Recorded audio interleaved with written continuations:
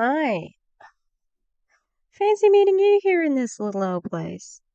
There's a reason why I just grimaced in pain because I went to the dentist today and I got a really deep filling where they had to go into the gum. So she's sore. It's sore. I am waiting to eat. It's been about 2 hours since I was at the no 3. I was very numb because I don't know why. The first thing just doesn't get to me. Anyway, how are we? I'm all right. I'm on the home stretch as far as a work goes. Woo! Nearly holidays. Holiday, holiday, holiday. Okay. We're here this week to cover somebody. Now, I was watching Erin's live about Jessie Lee Ward. I was driving at the time when Jessie Lee was very anti Semitic, and I was like, uh, and then, like, I did drop briefly into the Clown Towns live today, which I swear I was going to cover rave before I knew that they were. So I'm like, same wavelength. Anyway, oh, paintbrush is going to drop. Uh, yeah, this one made me go like, as well today. Uh, because for a while there, I was saying, like the prophecy, I was comparing Om Shinrikyo to Jessie Lee Ward's Columbia trip, and I was getting Jim Jones vibes from this one. Ray. Ray is, he's escalating. And I saw that and I'm like, oh, guess he's on the shit list this week. Ooh, hit list, sorry. We're not allowed to swear in the first 5 minutes. Try not to swear at all. Yeah, so I really can't believe that he's predicting end times. So getting the Jonestown vibes from this one. And I'm not going to watch this live. This is the live from today. God first. Link to the shirt.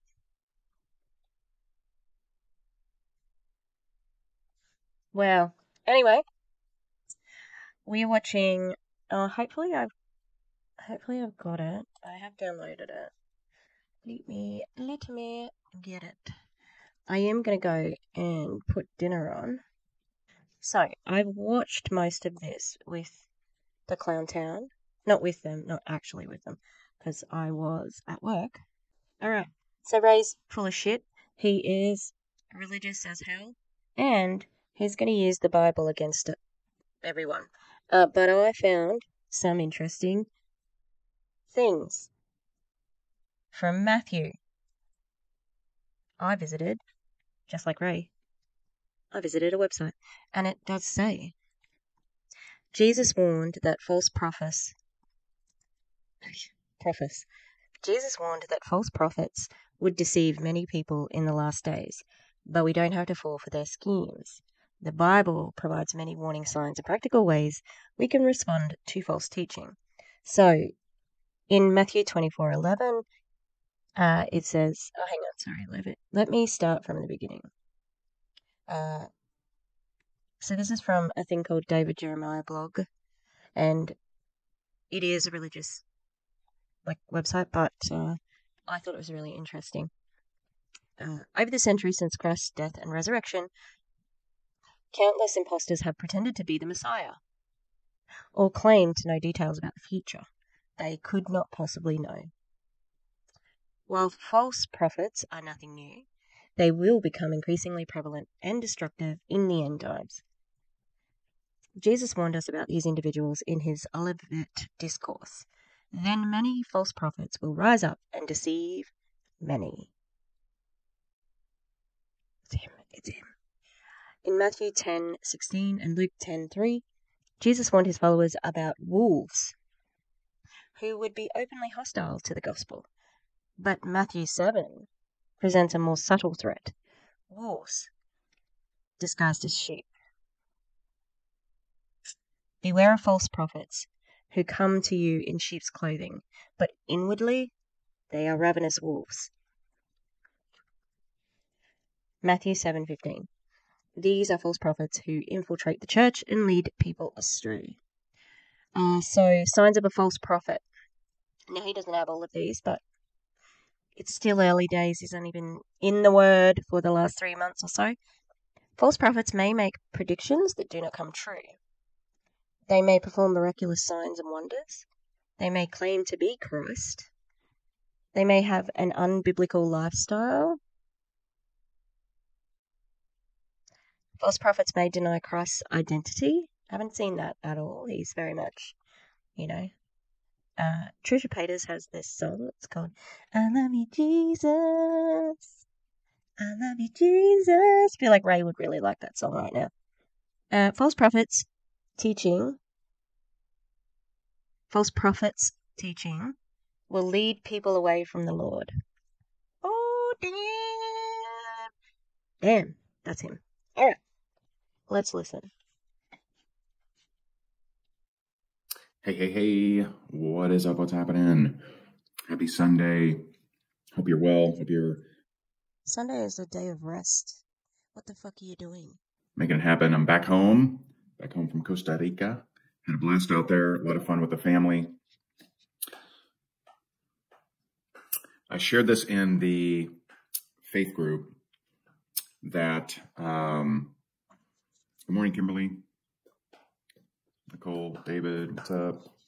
Aw, thank you. Don in the house. I told the faith group, and I'll give you a little bit of background. I had a couple dreams the last.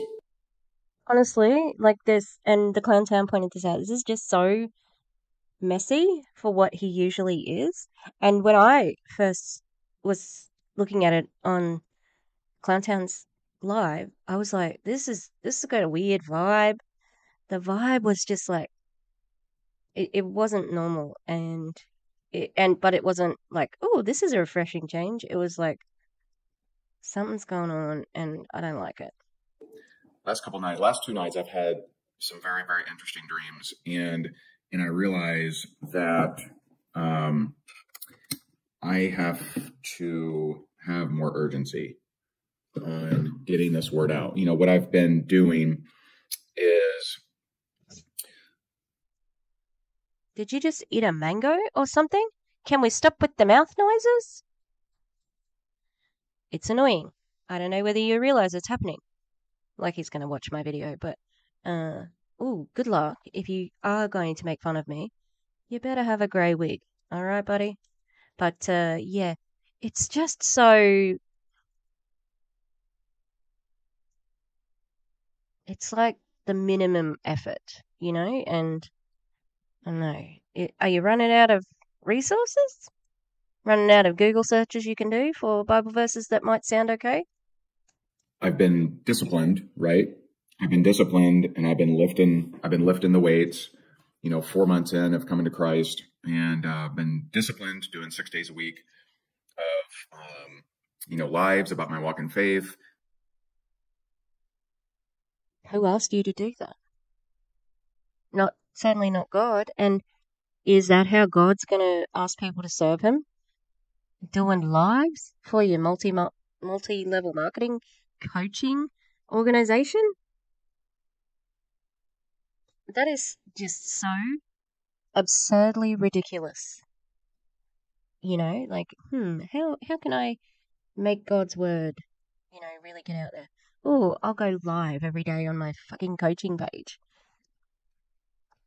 So, after watching Erin B's live that she was analysing Jessie Lee Ward's latest live.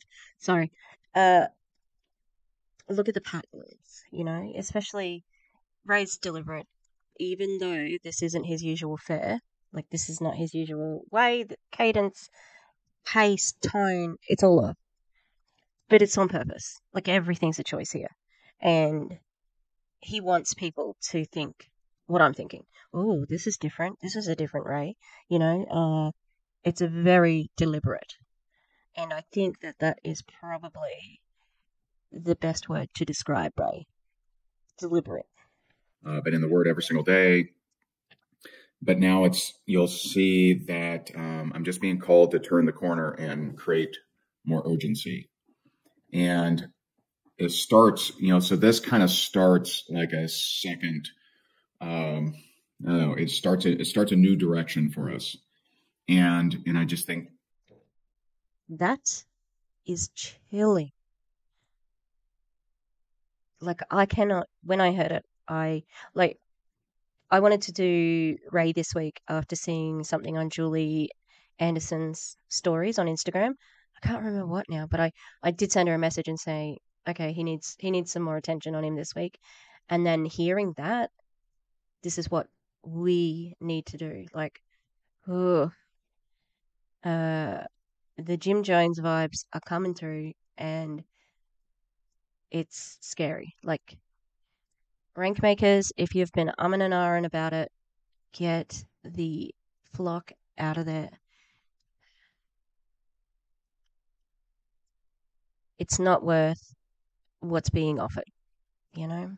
I just I've just been pushed to understand that there's urgency. So there's urgency for me to get my house in order and my family in order.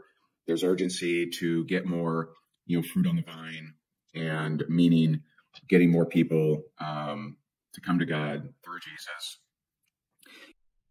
Through my coaching organization. That's what you mean, isn't it? Even though you haven't said it flat out, that's what you mean. Disgusting. Is he the first person to exploit God to make money? Nope. But the way that he's doing it is pretty unique. It does have the flavor of Scientology as well, especially because L. Ron Hubbard, his big point of view was, one, don't have a final date, because what if it doesn't come true, then you look like a fool. And two, become a religion so you can make a ton of money because of various reasons, but also the tax-free status. And yeah, it worked really well for them. They are a very rich church and still ticking today. So that's what it means. It means having something that is lasting, which is also, again, very concerning. My tooth hurts. I'm sorry. And so you're just going to see me step it up some, and you'll see me, anyway, and it starts today. And so this is titled "Why It's Important to Know Jesus Today." And I think, hey, whether you're, believer, non-believer, I think you'd agree that we're in weird times, right? So, it's, more and more things being revealed on just how corrupt the world systems are.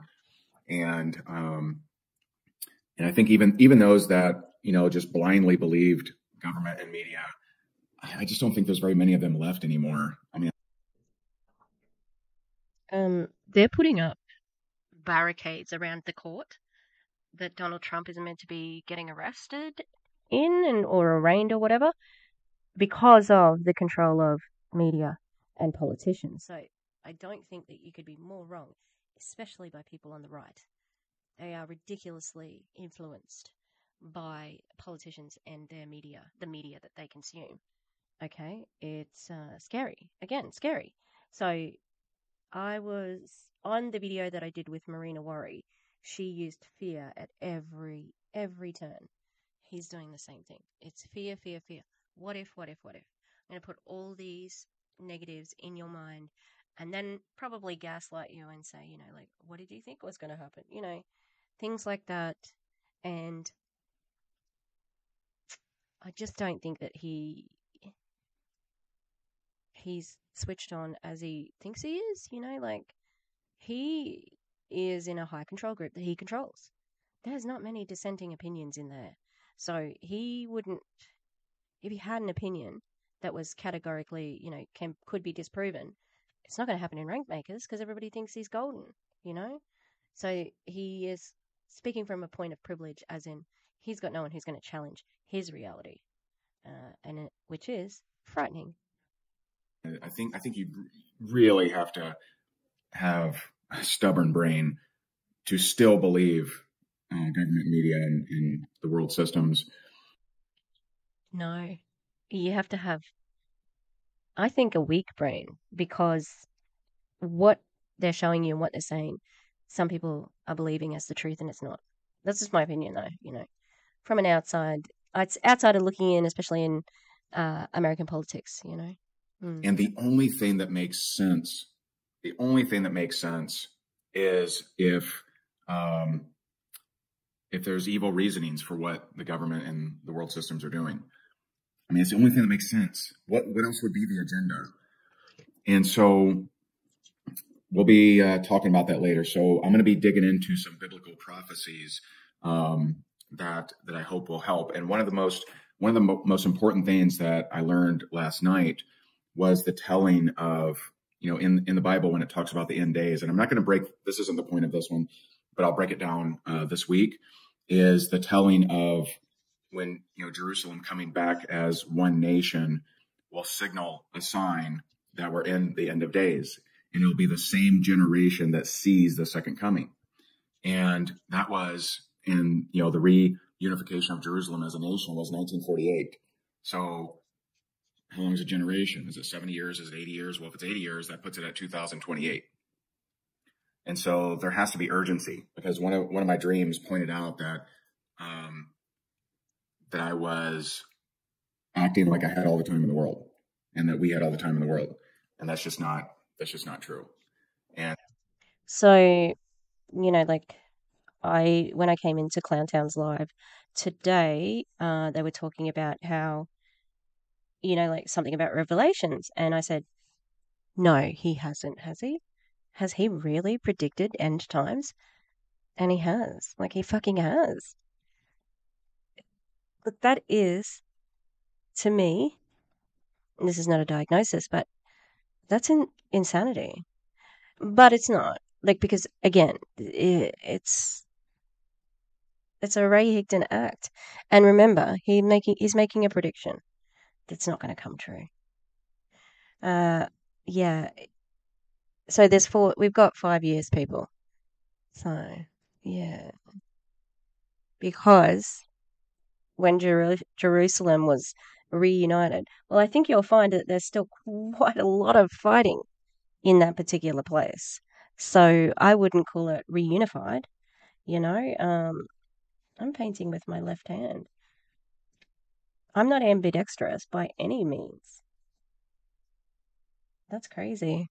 I'm painting, so at the moment we're doing like human study in art, and we're doing realism, but I wanted to show them how to do like, how do you get the essence of a person while not being realistic. So yeah, I love being an art teacher. It's just so fulfilling, but I mean, the students part of it's not always great. And so I know that this is a little different than normal, but let's get started. John 14:6, Jesus said to him, I am the way, the truth, and the life. No one comes to the Father except through me. That's an important verse. Look out for, beware of false prophets who come to you in sheep's clothing, but inwardly they are ravenous wolves. Matthew 7:15. That's going to be my go-to, okay? And we're going to cover a lot of ground, today, verse-wise. This is, majority is verses, not opinion today. So I'm going to read you a verse, and I'll tell you where it's from afterwards, okay? But and you just, you tell me, right, who they're talking about here. Who has believed our report, and to whom has the arm of the Lord been revealed? For he shall grow up before him as a tender plant, and as a root out of dry ground. He has no form or comeliness, and when we see him, there is no beauty that we should desire him. He is despised and rejected by men, a man of sorrows and acquainted with grief, and we hid, as it were, our faces from him. He was despised, and we did not esteem him. Surely he has borne our griefs and carried our sorrows, yet we esteemed him stricken, smitten by God, and afflicted. But he was wounded for our transgressions. He was bruised for our iniquities. The chastisement for our peace was upon him, and by his stripes we are healed. All we like sheep have gone astray. We have turned everyone to his own way, and the Lord has laid on him the iniquity of us all. He was oppressed and he was afflicted, yet he opened not his mouth. He was led as a lamb to the slaughter, and as a sheep before its shearers is silent, so he opened not his mouth. He was taken from prison and from judgment, and who will declare his generation? For he was cut off from the land of the living. For the transgressions of my people he was stricken. And they made his grave with the wicked, but with the rich at his death, because he had done no violence, nor was any deceit in his mouth. Yet it pleased the Lord to bruise him. He has put him to grief. When you make his soul an offering for sin, he shall see his seed, he shall prolong his days, and the pleasure of the Lord shall prosper in his hand. He shall see the labor of his soul and be satisfied. By his knowledge my righteous servant shall justify many, for he shall bear their iniquities. Therefore I will divide him a portion with the great, and he shall divide the spoil with the strong. Because he poured out his soul into death, and he was numbered with the transgressors, and he bore the sin of many, and made intercession for the transgressors. So, right, several of you are like, well, yeah, that's about Jesus, right? Well, that's from Isaiah 53, which was written 700 years before Jesus. So that's... Mic drop! He wanted that to be such a big moment, but... I mean, the Bible is just, it's all made up. Like, so what does it mean, Ray? Old Testament there. Now, in case you're watching this and you're, just not familiar, because I wasn't familiar with all these things, right? 4 months ago, I didn't know, I knew of Jesus, but I didn't know some of the, the details. In Isaiah 53, again, written 700 years before Jesus in the Old Testament, twice it says he did not say anything. Well, if we go to New Testament, Mark 15:4-5, then Pilate asked him again, saying, do you answer nothing? Seeing how many things they testify against you, but Jesus still answered nothing, so that Pilate marveled. Now, in that same verse, talks about him being with other transgressors. Matthew 27:38, then 2 robbers were crucified with him, one on the right and another on the left. Mark 15:20. Well, I got 7:15, Matthew. I know one of the robbers' names. His name was Barabbas. I remember. Yeah. Great, Ray. Thank you for retelling all those things. What does it mean? What does it mean? What's the point? What's the point? What's the point? 7, with him they also crucified 2 robbers, one on his right and one on his left. So the scripture was fulfilled, which says, and he was numbered with the transgressors. Now, in Isaiah 53:9, it says, but with the rich at his death. That sounds strange, right? Well, Matthew 27:57-60. Now, when evening had come, there came a rich man from Arimathea, I don't know if I'm saying that right, named Joseph, who himself had also become a disciple of Jesus. This man went to Pilate and asked for the body of Jesus. Then Pilate commanded the body to be given to him. When Joseph had taken the body, he wrapped it in a clean linen cloth and laid it in a new tomb, which he had hewn out of the rock, and he rolled a large stone against the door of the tomb and departed. And this was a rich man from Arimathea. Romans 5:6-8, for when we were still without strength, in due time Christ died for the ungodly. For scarcely for a righteous man will one die, yet perhaps for a good man someone will even dare to die. But God demonstrates his own love toward us, in that while we were still sinners, Christ died for us. Now, here's another verse, right? So let me read this one, and you tell me, and drop a 1 if you are getting value from this, if you're enjoying this little bit new direction and excited about talking about prophecies and and things like that. I kind of forgot I was filming a video and I was getting into my painting and I was thinking about something else. I'm tired.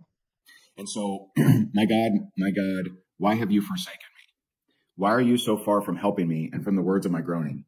Oh my God, I cry in the daytime, but you do not hear, and in the night season, and am not silent. But you are holy, enthroned in the praises of Israel. Our fathers trusted in you. They trusted in you to deliver them. They cried to you and were delivered. They trusted in you and were not ashamed. But I am a worm and no man, a reproach of men and despised by the people.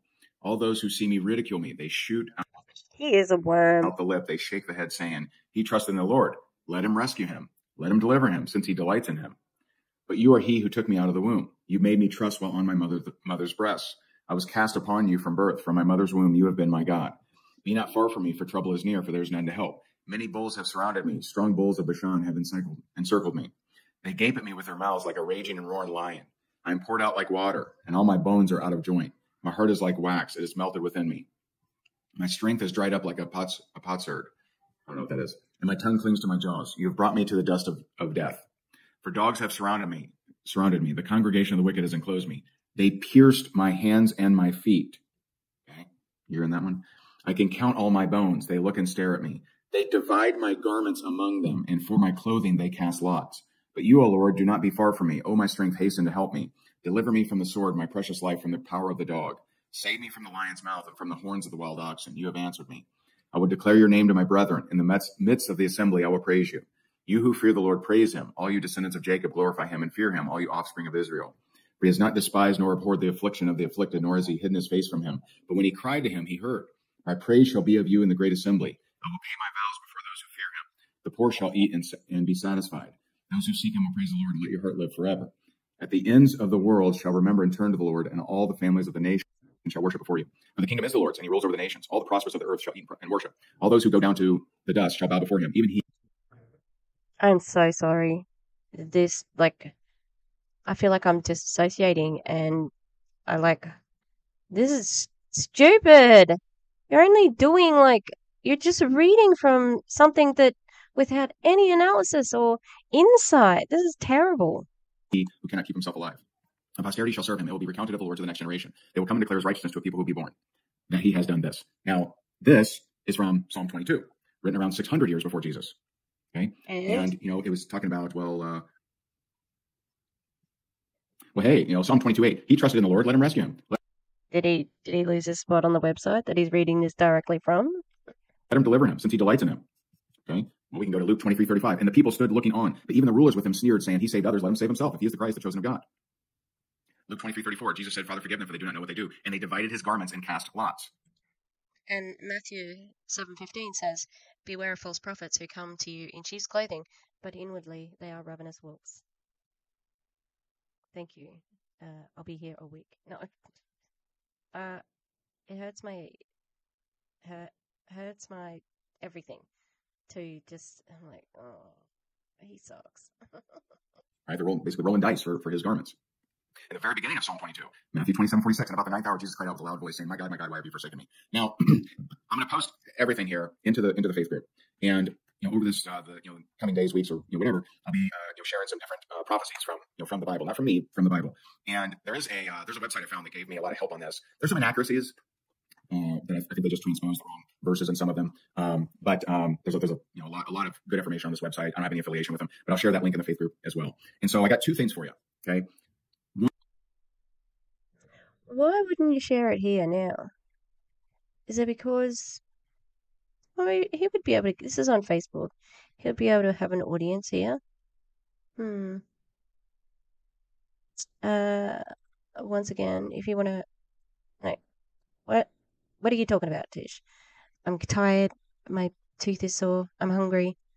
And Ray's crapping on. Sorry. Also, I did make it faster. If you're not looking at the screen, and suddenly it became faster, I made it faster because I'm like, shut up! I don't care about your damn costume. Your message. No. What am I even talking about? I don't know. I'm tired. Let's just get through this. And if you're on here and you're like, wait a minute, you're saying that 600 and 700 years prior to Jesus, they were saying specific things that ended up happening to Jesus, then, hey, maybe Jesus is real. Maybe God is real. And listen, if you're on here and you're, whatever, no judgment, no shame, if you're an atheist, if you're whatever, if your life isn't going the way that you wish it was, if you grew up and had different trauma, different abuse, different things that you went through, and you find yourself constantly searching and hungry and seeking, if you find yourself looking to fill some kind of hole in you, and no matter what you do, it just doesn't get filled. Like for me, it's been a lot of things over the years, a lot of things. Popularity, right? In high school, like I really strived for that. Drugs at one point, success, climbing the ladder, success, recognition, money, all those things. At one point it was sex. After I went through a divorce and before I, committed to Jess, it was sex that I, tried filling these holes in my soul with. Then it was meditation. Then it was fill in the blank. I tried all kinds of different things. So I'm just going to make a suggestion. It's just a suggestion. And that is, if your life isn't going the way that you wish it was, if you have been constantly seeking and hungry and thirsty and you just haven't found sustenance, you haven't found that thing that has helped you feel any better, maybe, just maybe, give Jesus a try. Give Jesus a try and a cry. Really?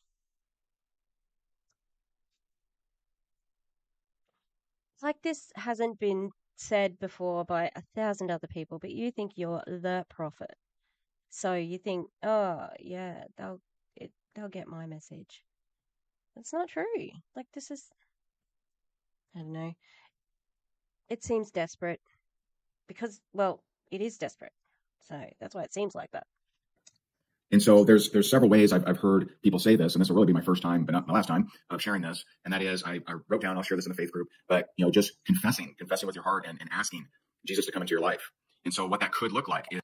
So the other thing I was reading about with Jim Jones is how they couldn't trust each other. They'd dob each other in for infractions when they were in Jonestown. So it's like you'd get in trouble if you said something negative or something like that. And that reminded me of sort of Ray in that I bet you he does make them all dob each other in. They all like confess to him, and he's modeling that behavior. Hadn't heard him talk about drugs and sex, but interesting. And he's been hit in trauma a lot lately, so I'm thinking that he may be going through therapy. Let's hope so, because friggin' hell.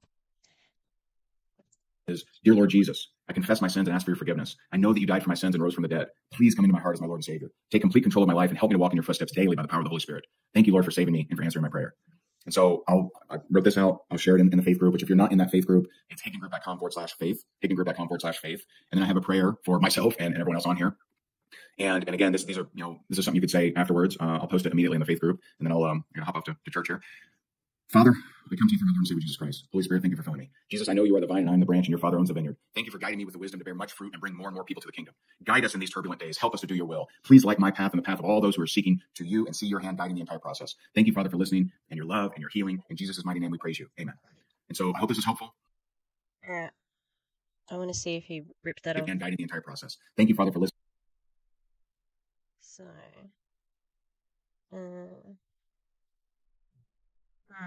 I can't see it anywhere, so it might be an original prayer, but I was just a bit sus on it.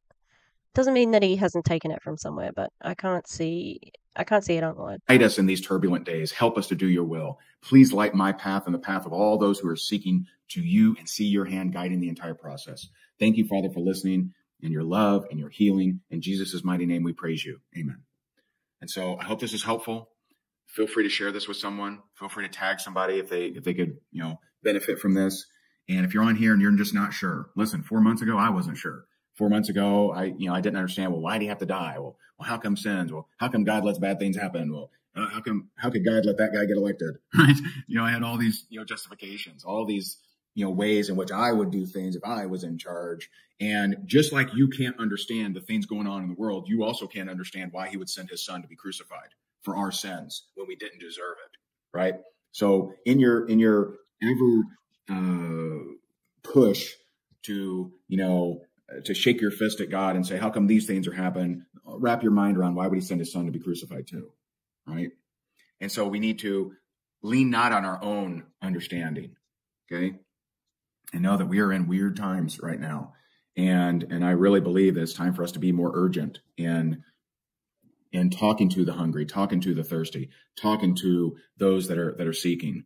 And those that are not seeking, they don't have eyes to see. They don't have ears to hear anyway. Can you just leave people who are struggling alone? Because that's enough.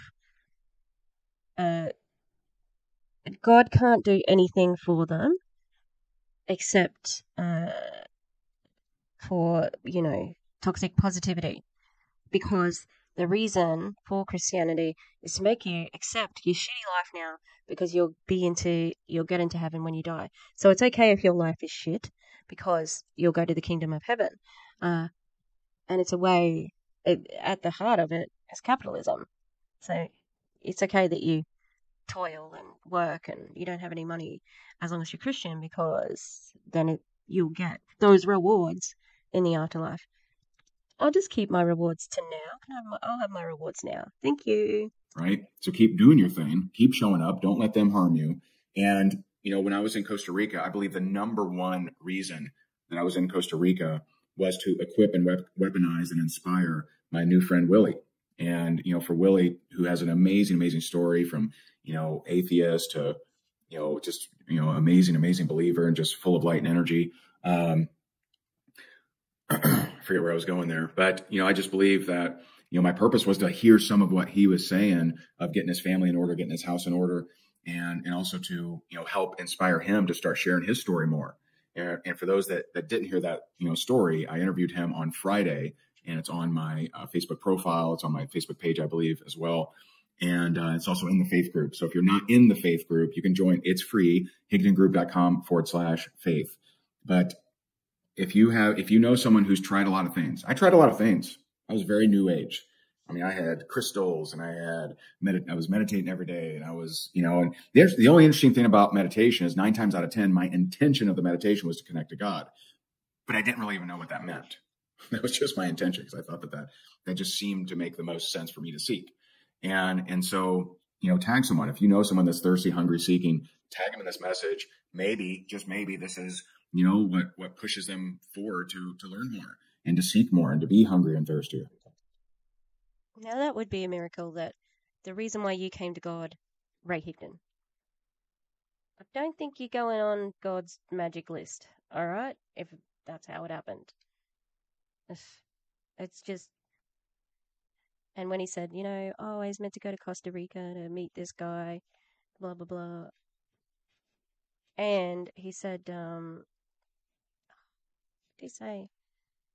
He said something that alarmed me, like prophesize or something like that, and to be near him and, look at how we can fulfill our goals together. And it's like, and what are the goals? Because that's the most concerning thing. And so I appreciate you so very much. Again, I'll share it all in the faith group. Thank you for listening. We got work to do. And I don't know how much time we have to do it. So I'm going to be obedient, and I'm going to be a good disciple and learn as much as I can and share with you as much as I can. And I appreciate you so very much. Happy Sunday. All right. Bye. Yes. Well, that was terrible. How disgusting. I am disgusted.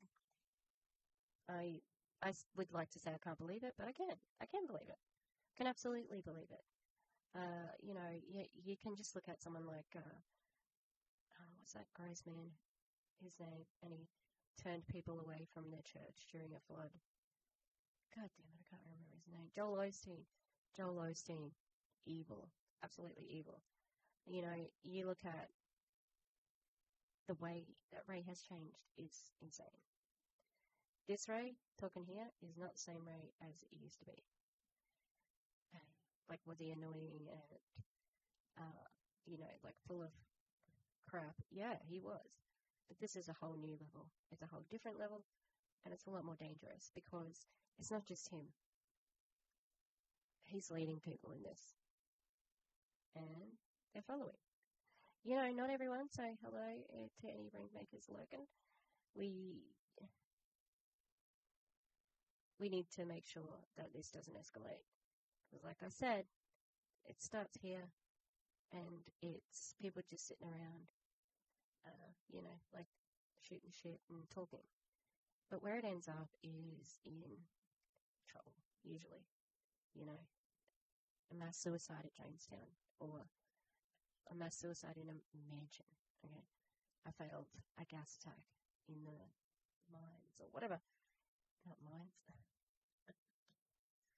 Yeah, so very concerning. Please stay away from Ray Higdon, and if anyone is contemplating leaving, or contemplating thinking about it, thinking it's not illegal, you can think about it, and yeah, just keep your eyes open. Alright, gonna go. My tooth hurts, but I think I can eat dinner now. Hooray! And I will see you next time. And I am going to do another Ray video. And then we've got a roast on Sunday. Sunday Australian time, Saturday US time. Not sure of the exact times at the moment, but I will let you know. Alright. Love y'all. Love y'all. Goodbye. Goodbye now. Goodbye. Goodbye. Oh, the dogs. Dogs think something's happening. It's not.